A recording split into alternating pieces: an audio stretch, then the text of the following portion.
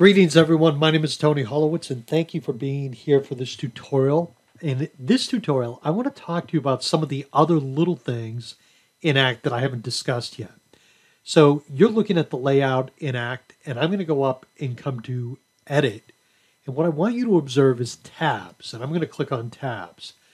Now, down below, these are all the tabs that basically come somewhat standard with Act. If you decided that you wanted to add a tab, you can click on Add Tab, give it any name, and you could add your own tab with information that's relevant to you.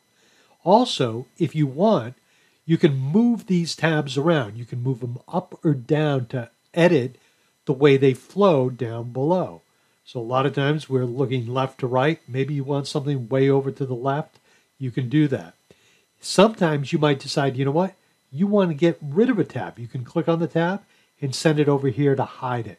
Now keep in mind, when you delete a field out of a layout or you hide a tab, you're not deleting any information. It's there. It's underneath the layout.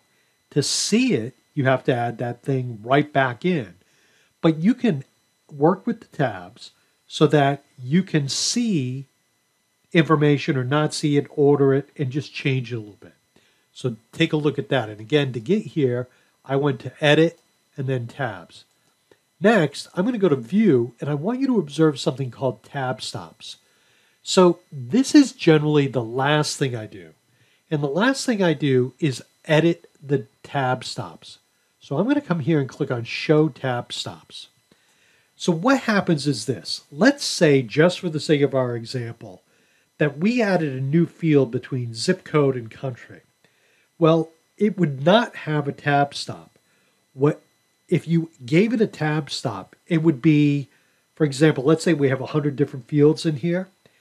The tab stop for that particular field would be 101 because it's the last field entered and that's the only offering. So sometimes you might want to come up and go to View, and when you look at tab stops, you can clear them. Now I got to tell you, once you clear them, you got to go through and number them again so that all the information is sort of reset.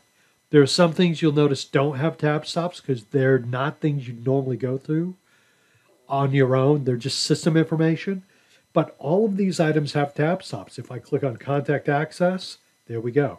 So what happens is as you hit the tab key in Act, it's going to jump all around the screen, and after it gets to 20, which is right here, it will jump here.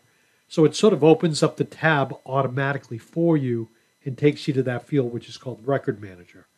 So again, if you go to View, Tab Stops, you can show the tab stops or you can clear them all. Clearing them, you got a little bit of work out of you. So just be careful with this. But that is something you want to be aware of so that your information flows as you're entering data into Act. Obviously, you don't want to have to hit the tab key and have it go from Contact all the way over to State and then back to Title and then over to Referred By and then ID Status. You want it to flow nicely.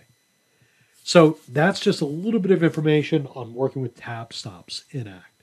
Do this last, and I always tell my clients, after you're certain the layout is exactly the way you want it, let's wait a week before we do the tab stops, because invariably they come back to me and want to add another field. And if I've done the tab stops, you got to do it again. It's not hard. It's just a little bit time consuming. So just keep that in mind. Hey, everyone. Thank you so very much for being here. I greatly appreciate your time. Be well. Bye now.